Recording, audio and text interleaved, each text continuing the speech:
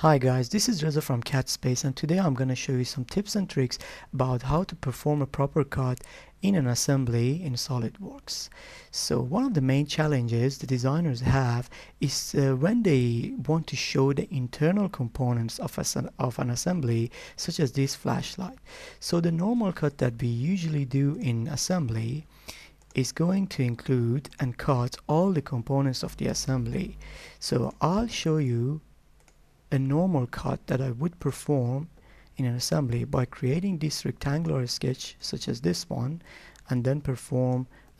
I define the length and depth of this cut extrusion as here. So as you can see, it's going to cut all through the materials and all through the components of my assembly, but this is not at all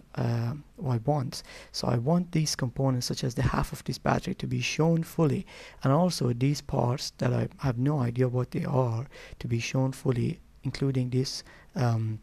light bulb.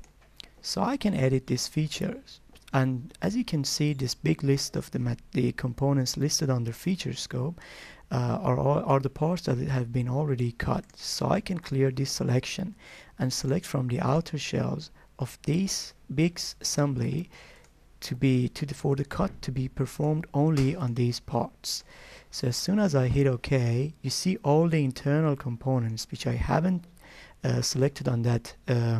big box of feature scope stayed untouched, and this is exactly what I want. So whenever I create a drawing